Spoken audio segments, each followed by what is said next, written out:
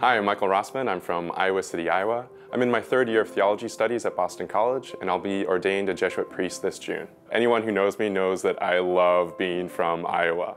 People are often surprised that, first of all, I'm a Jesuit because I'm from Iowa and I never went to a Jesuit school. My mother, long before I was born, worked at Creighton University, a Jesuit school. And then one of my brothers also attended Boston College, so I heard a little bit about the Jesuits. During my freshman year of college, I heard about an Ignatian Spirituality retreat.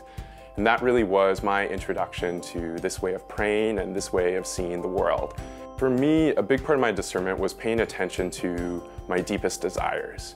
And I knew that it was somehow connected to my faith.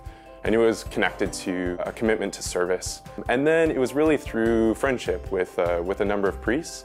I saw this group of guys as both holy and human. These were prayerful men that I may see at Mass, but these were also men with whom I could watch a game and joke around.